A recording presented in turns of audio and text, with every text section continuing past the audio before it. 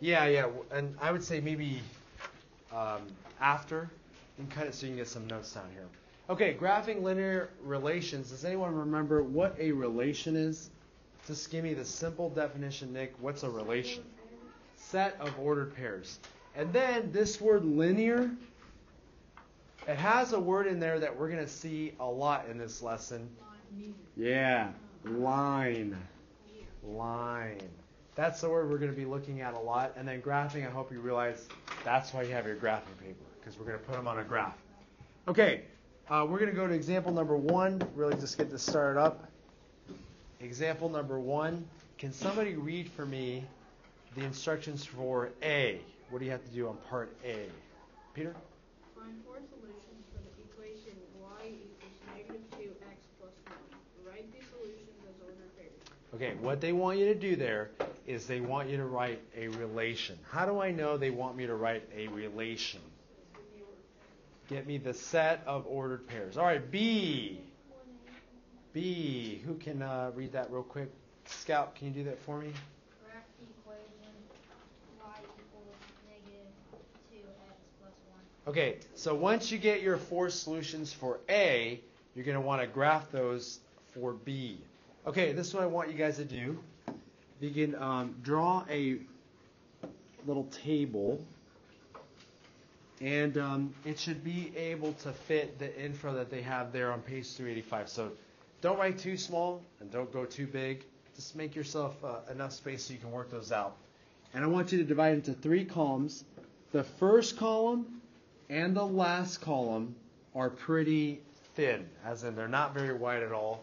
It's that second column, the middle column, that needs to have those wide margins. And on all your problems that you're working out with me and on your own, you're going to have these 3 columns. The first column always has a heading of x. It's going to represent your x values. Does anyone know what we call the set of x values? The domain. This is where your domain goes. Does anyone know what this would be? It's for your y values or your range. You're going to put your range and your domain values there in the respective categories. All right. What was that equation that they gave me? What's the equation there, Chelsea? It's y equals -2x plus 1. All right.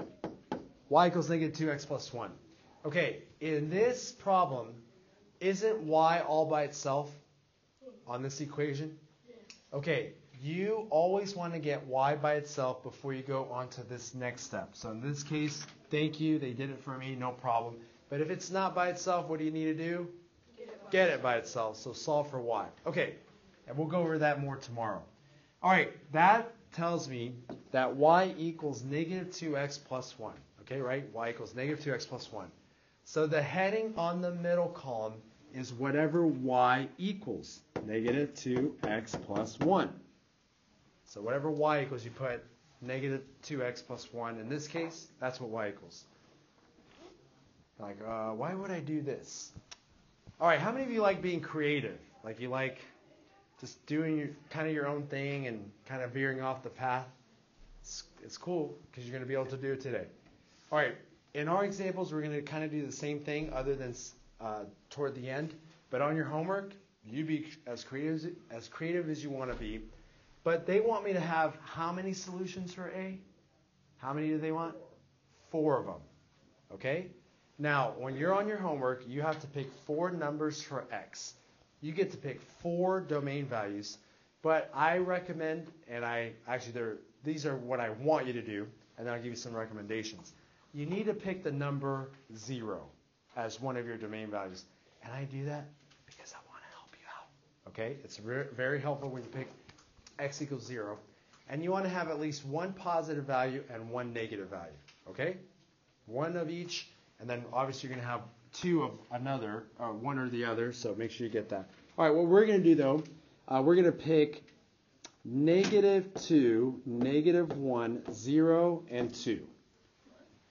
We're just picking x values. And in the homework, I'm telling you once again, you get to pick your x values. You can pick whatever you want for those, as long as one's positive, one's negative, and you pick 0. Then I'm going to draw my little rows here. I have 4 rows. because I'm going to get 4 solutions. Okay, so you guys understand what you're doing right now? All you have to do first, get y by itself, put whatever y equals up here in the middle column, and then you pick 4 x values, your choice, other than those stipulations I gave you. Okay, what I'm going to do is I'm actually working out 4 problems. And you're like, oh, 4 problems? You got to be kidding me. On one number? Yeah. I hope you realize it's really not that bad. Okay, what I'm going to do is I'm going to rewrite this expression down here. I'm going to put -2 times parenthesis, or times x, plus 1. What I do is I replace x with parentheses. No matter where x is, I'm going to replace it with parentheses. And according to what I picked, what should x equal in here? -2. So I'll put -2 in there. And then I'm going to rewrite this 3 more times with a blank for x in the form of parentheses. And there's a reason why I'm telling you to do that. Because it gets harder. They're not this easy. And so if you put parentheses, you'll be safe. What number should fit in this second blank? -1. In the third blank? 0. In the fourth? 2. Okay, so you guys get what I'm getting there? Okay. And then you have to simplify each one of those expressions. Like, oh man. Can we do it together real quick? What's -2 times -2? Positive 4 plus 1? 5. So 5 is your y value. How in the world did you get that, mister? Like, where'd y come from? Do you remember this equation right here? If you pick -2 for x, what's -2 times -2? 4 plus 1? So y equals 5. All right, what's -2 times -1? 2 plus 1? 3. That's your y value. And see, I like picking 0 because what's -2 times 0? 0. 0 plus 1? All right. What's -2 times +2? -4. -4 plus 1?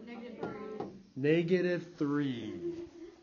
That's right. Just make sure you're getting those subtractions, additions, multiplications, divisions all straightened out. Okay. Table's filled. I feel proud now. Okay. What did they want on example 1A? What was the instruction there for what you need to do for that? Peter? Find 4 solutions for the equation. Oh. And write those solutions as ordered pairs. Oh yeah, ordered pairs. I basically want you to write me a relation. Do you guys remember what a relation is? Set of ordered pairs. You know what the first ordered pair is? -2, 5. That's one ordered pair. How did I get that? Here's an x value, here's a y value. They go together. The next one, everyone. -1, 3. The third.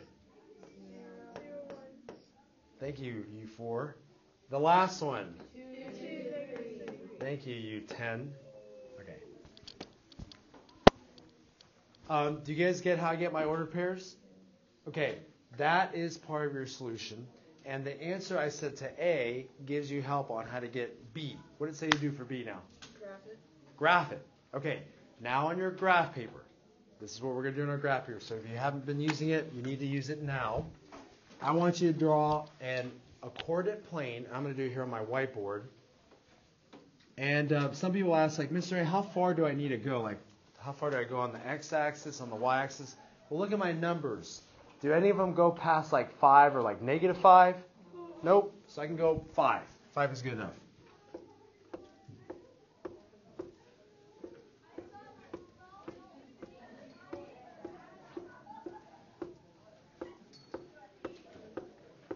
Okay. And for you guys, make sure you use those little tick marks that they already give you. Don't try to make these really tiny tick marks because that throws off your answer. Okay.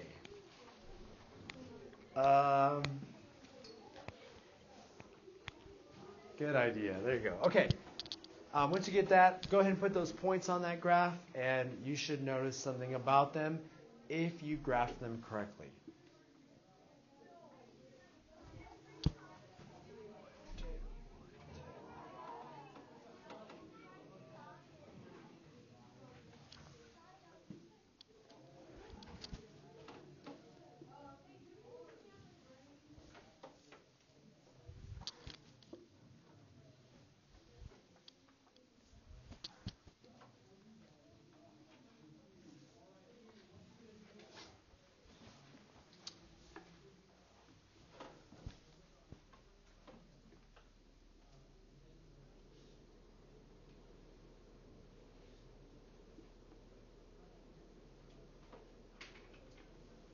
Okay, if you're not done, you might be getting there. Do you guys notice anything about these 4 points? Yeah, if you connect them, what are you going to form? A line. Okay, go ahead and connect them. Do your best to make a line. And draw arrowheads on both sides. That was okay. Let's make the dots bigger. Now it's a line. Okay.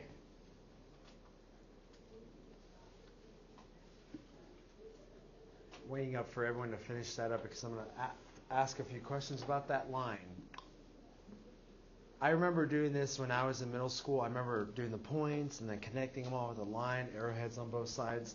And then I realized something during that time. I'm like, why do we always put line? Why do we always connect them with a line?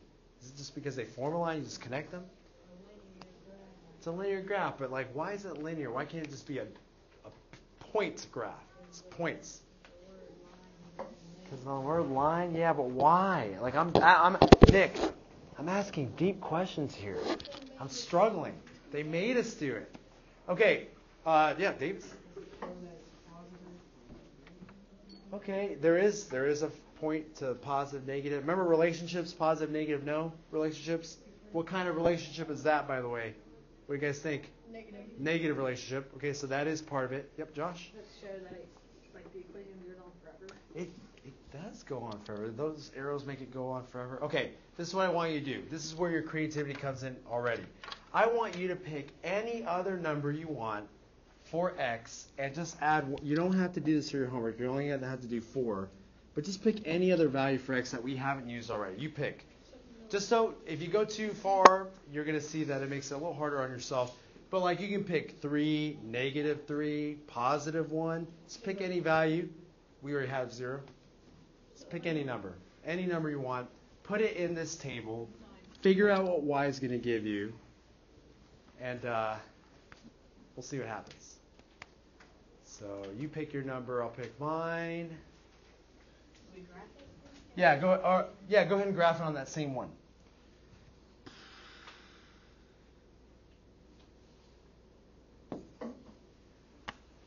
I picked 3.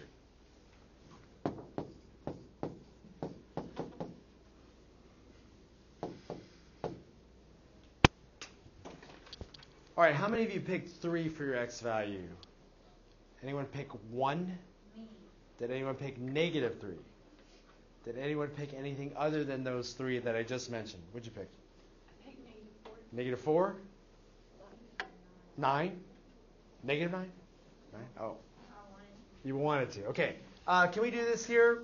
On your graph, I want you to put the point for what you got. That 3, -5 for me and some of you. And then whatever points you found out.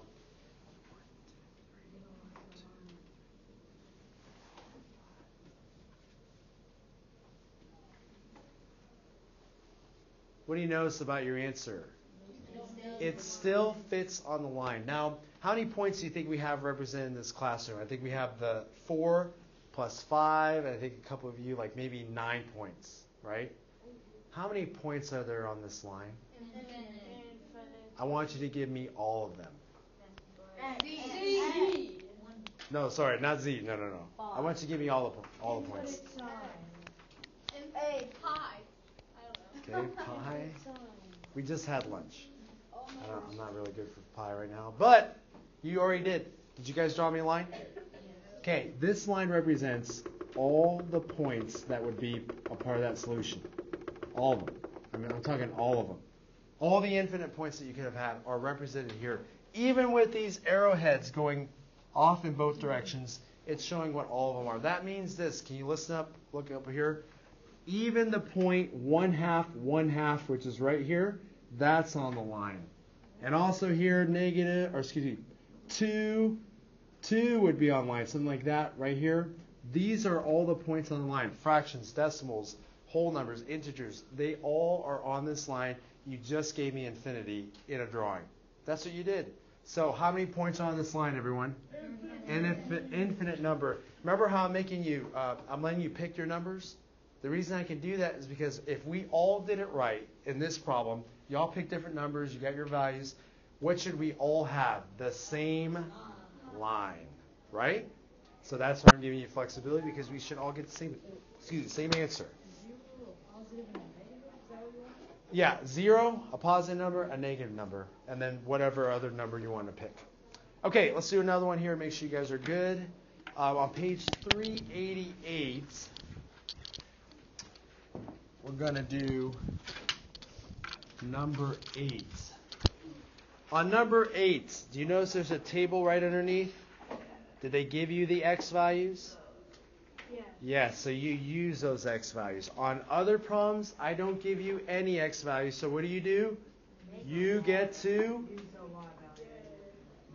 pick them. Pick the x values. You get to choose what your x values are. Okay, so number 8.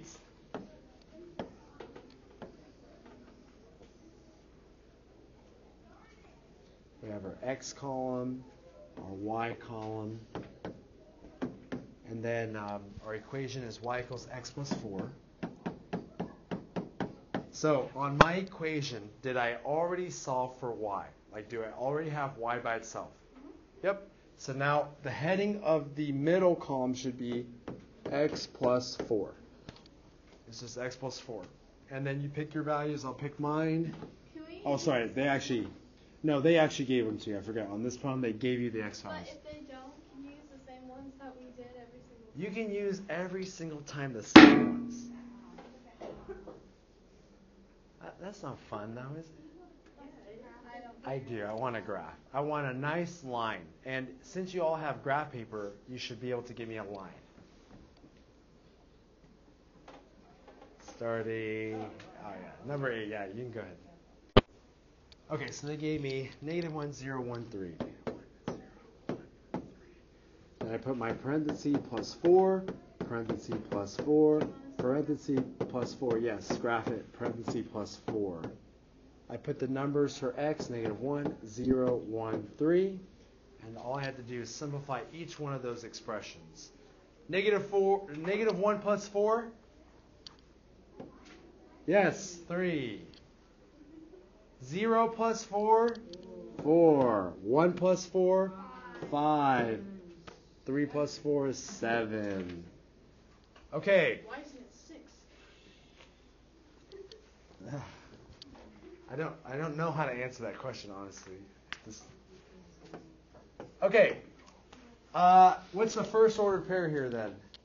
-1, 3. -1, 3. Second ordered pair. 0, 4. Third. 1, 5. Don't worry, it's up here. 1, 5. And then the last. 3, 7. 3, 7.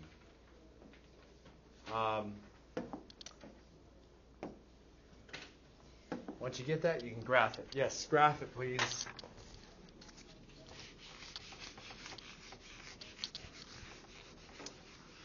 And actually what I'll do is I'll come check your graphs to see if they're doing okay.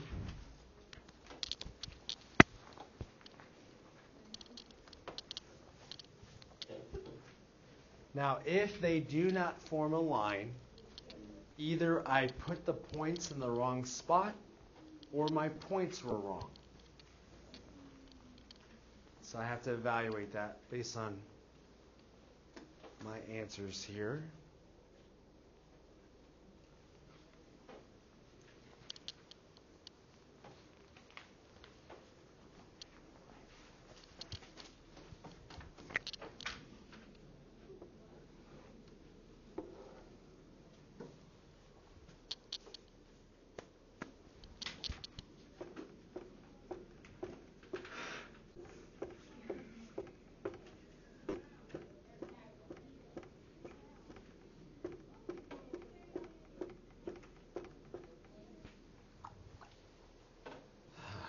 Yes, ma'am? Uh-oh. I did 1 and 5, and it doesn't form a line. Okay. Just 1, 5. I think it's the second point. 0, 4 would be right here. I think you switched the directions. Okay, I'm done putting points on this board. I need volunteers to help me out with putting points on that graph. Josh, -1, 3, please. -1, 3. Chelsea, you'll do the second one. Peter the third, Sarah Harris the fourth. Just hand it off to that next person. I'll remind you in just a moment. So -1, 3. Then Chelsea, you're going to get 0, 4. And then Peter's going to be 1, 5. And then who is fourth? Sarah Harris. Sorry, I picked the people. 1, 5. And then, Sarah, if you can come do 3, 7.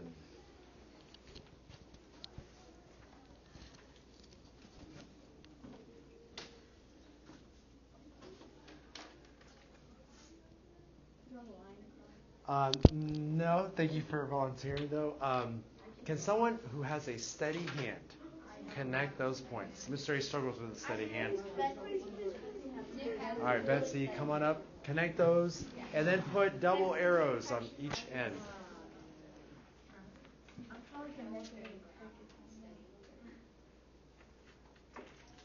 Wow, that was steady. Okay, fine. You are the official line drawer of the class.